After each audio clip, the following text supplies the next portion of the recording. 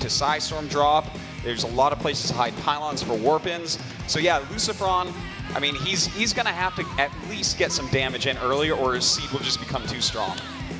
You know, and you know, Seed going into this, he won the previous GSL, but he's eager to prove himself here today. And guys, let me tell you something, the Koreans got a lot of pride about this. Koreans are the best at StarCraft. If they lose today, it's going to be insane. It does look like the map is now loading. So let's go crazy and show the people at home how much fun we're having here at GoldenTV.net. World Championship.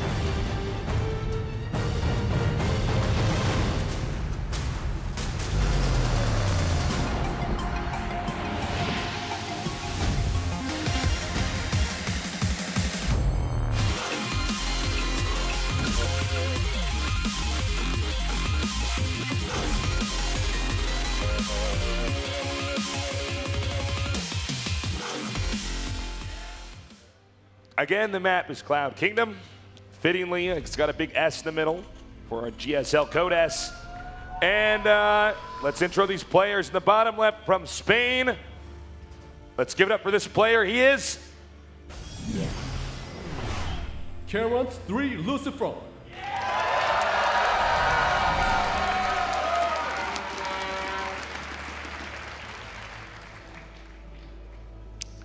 And in the upper right, representing the Korean scene, one of the smartest players hands down in the world. His ideas?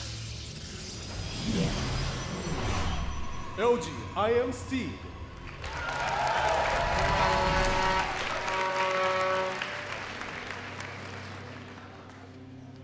All right, Tasteless. It's time to see what these guys want to do against each other. Will we see something crazy? You know, in a best of one, sometimes something crazy is the best thing. Absolutely. You know, going into this with Seed, I remember, and maybe some of you guys have been watching GSL for a while remember as well, Seed, do you guys remember the hallucinated immortal? Does anyone remember that? He does. Okay, this guy in the front does. It was a long time ago. It was it's a long okay, guys. time ago. You too, okay. Yeah. That was BC in StarCraft 2 years. Yeah. No, but this guy actually used a hallucinated immortal to fake pressure while expanding. And this was like, what, it was like 3 months into StarCraft 2? It was forever ago. Yeah. Like, and that's like so crazy meta shit stuff. we don't even Tasteless see anymore. fell in love. I saw him. It was like Cupid's insane. arrow hit him Yeah. at that moment. It was insane. I fell in love immediately. I love players that play like that. You know, with you know, him now, he's still super calculated, but he's mastered the metagame.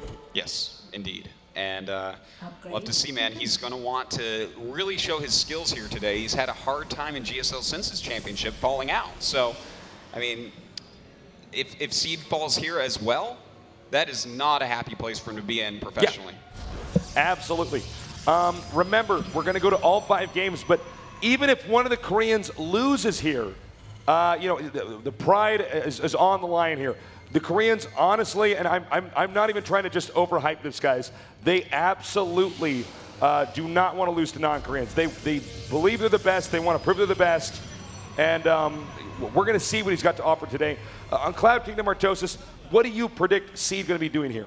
Well, you know, the best way to normally play this map is to actually just get into the late game. If you can get up to actually 3 bases, hold it still, get into Psystorm and Colossus and take that 4th base, you're in a good spot against Terran because, as mentioned before, it's a great map for late game Protoss harassment. The Psystorm drops are amazing. The Warpins are so good. You've got all these high ground areas to fight against Terran. We see normally when this map goes long, it goes to Protoss. So I feel like Seed should be playing for that longer game. Whereas I got to say, I already really like the route that we see Lucifron going on, the fast expansion, and he's not throwing down another command center too quickly. He is just throwing down his standard 3 racks, so we should see him go into medevac pretty quickly here. All right, and as you can see now, Stim is just now being researched. Again, both builds here very standard. If you guys want to learn about StarCraft 2 and copy these builds, these are builds to use. And right now, nobody taking any risks. It does make sense It's the first game, you know, out of the 5 games we're going to play. It's going to set the tempo. You know, morale does play in here. Let's say a Korean loses first game, that's not going to be good, you know, for the Koreans going into this. Yeah. And with do you think we're going to see a Colossus tech here, or is he just going to get the observers out? That's been more popular nowadays. You know, just getting observers going to Templar tech. You know, it's really hard to say. Both still are very popular. Neither one has truly taken over the metagame completely. So I'm not really sure what Seed wants to do as far as tech here. Sometimes you see them open Colossus into Psystorm. Sometimes you see Psystorm and Charge Lots into Colossus. And sometimes you see just a single Colossus to try to trick them out while you go for the Psystorm. I think the best out of those, in my opinion, is the single Colossus into tech switching, because we do see fairly often when people do that, it almost defaults the Terran player into continuing to make Vikings, which are then not useless. The Colossus is like it's like a tech battery. Do you know what I'm saying? Absolutely. They'll see one Colossus, they'll keep making Vikings, stop making medevacs, and then they got like 14 Vikings. It kills a Colossus immediately. Vikings not so strong in an all-out brawl on the ground. Yeah. Well, he is throwing up his Colossus tech right now, so we'll see if he actually wants to make more than one. I think this is going to be one of those single Colossus games. You know, if you go for the 3 Colossus into Psystorm tech, there's sometimes a little timing that Terran can have that's a little bit hard to stop. That has a ton of Vikings off 2 starports. So I wouldn't be surprised if he goes into Twilight after his first Colossus. Right? Oh! I was about to say, I wonder if he's actually going to scan and spot that. And he did just that. Now, you know, when you lose the Observer, even though it's okay, it costs some gas, but it's a fairly cheap unit.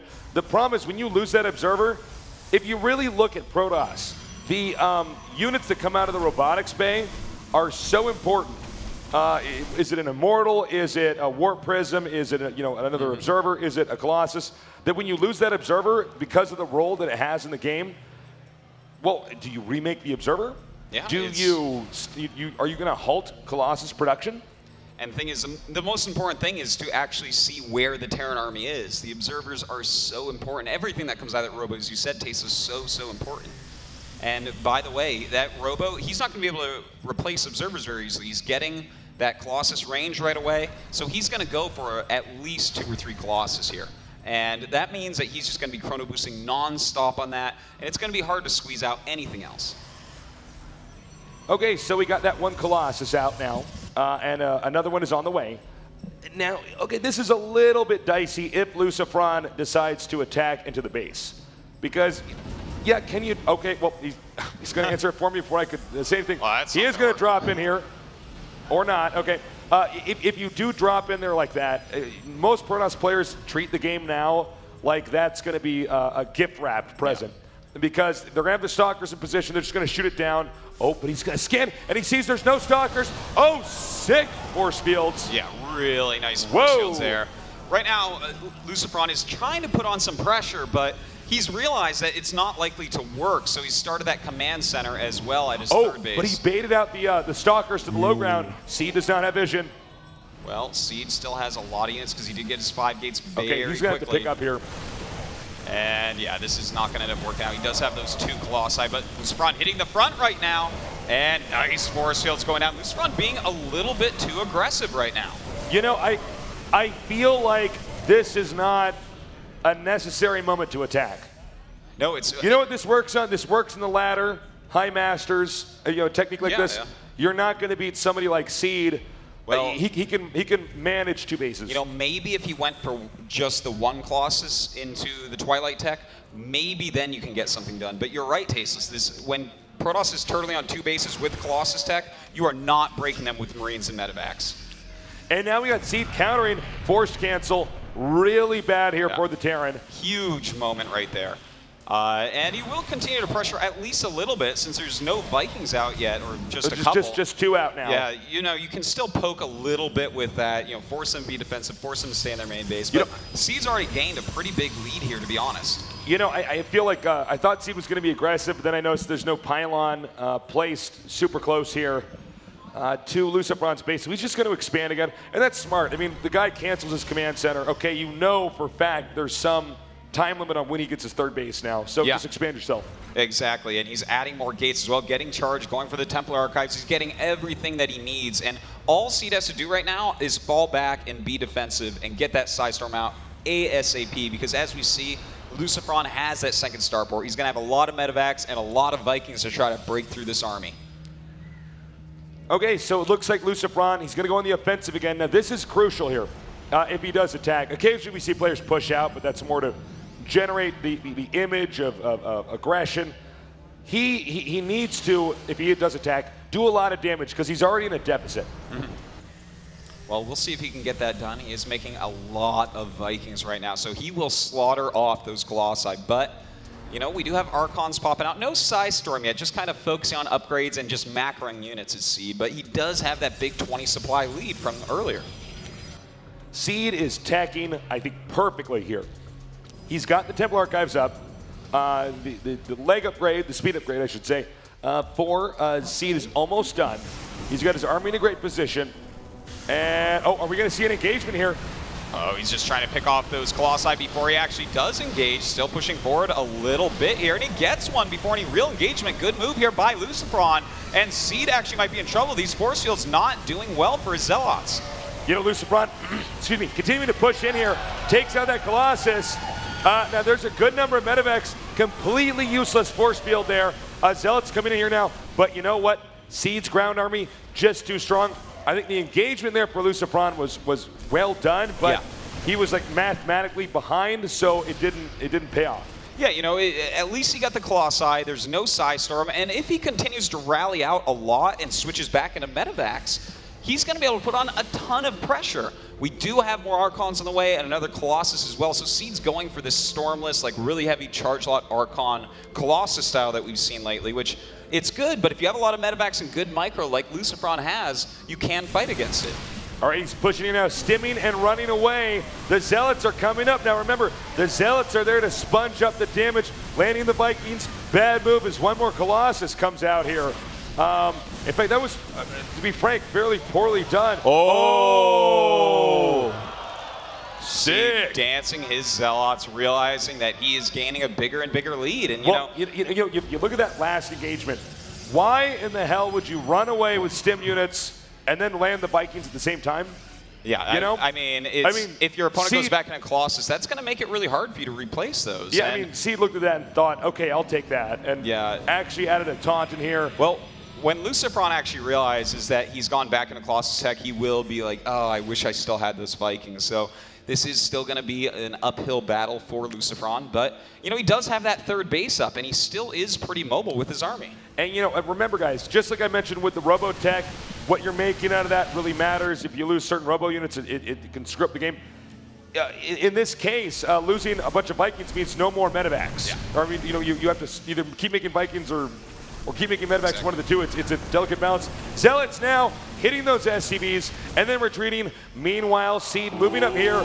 And I don't know if this army's strong enough. Yeah, he doesn't have a lot of splash here, but that allows him to get his Zealots back into this third base. Nice moves by Seed. Now, the Seed is not trying to end the game.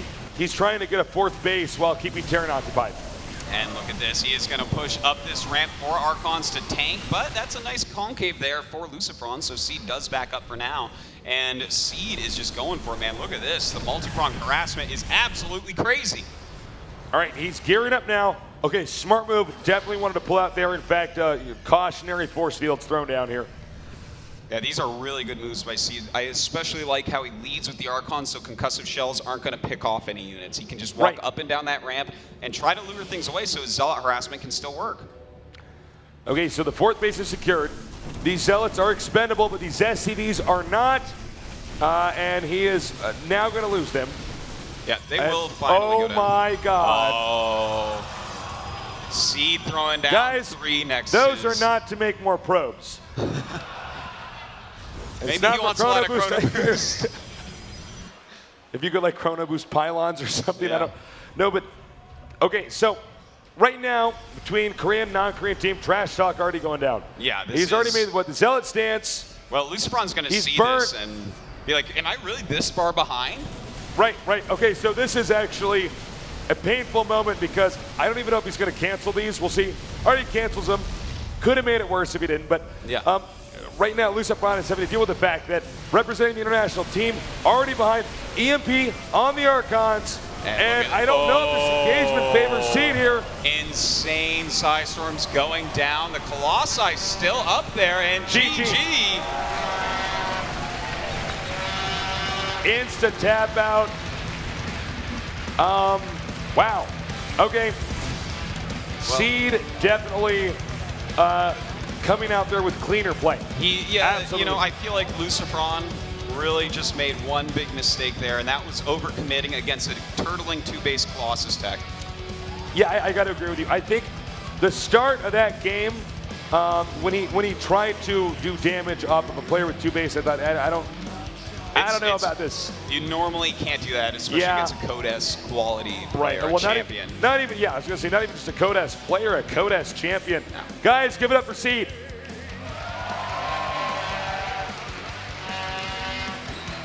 All right, well, Lucifron, you know, he did a good job. He showed a lot of skill there after losing that initial group of units. You really don't want to lose a group of units early on, or Protoss suddenly feels invincible. And, you know, when he attacked with the Vikings into that 3rd base against the heavy Colossus use of Seed, he actually almost got something done there. And imagine if he hadn't lost all those units early on. Maybe he has enough to actually break through. I felt the emotional tempo of that game. Mm-hmm. Failed attack on 2 bases, and then we saw he stims and runs away, but he lands Vikings.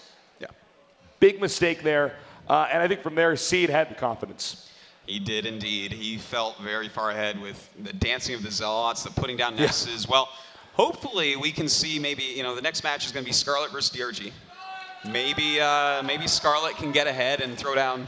What do you manner in ZVZ? I mean, do you dance your Zerglings? Do you know, it's funny. Do you put a hatchery in their base? It's funny because some what? You bring drones. And you make infestation pits in their creep. Oh, that's good. How you do it. All right. Yeah. I was about to say no. There's no way to trash talk in ZVZ, but you could do that. Turn all your overlords into overseers. Yeah, you beat me to it. I was about to say that. Upgrade speed and then morph them in their base. Yeah. Well, we'll see. But again, a lot is on the line here. That first game is about as one-sided as a Mobius strip, guys. It was pretty brutal. And some laughs, thanks, guys. No, but seriously, it was brutal. And honestly, I don't know how the other players are going to fare, but you go into a game like that, and the guy's beating you so bad he's making Nexuses in places where you don't make Nexuses. Not good. It was a wall-in. What are you It was a wall-in. Okay, so Scarlet versus DRG. What do you think, Tasteless? Because Scarlet's really good ZVZ, but DRG is too.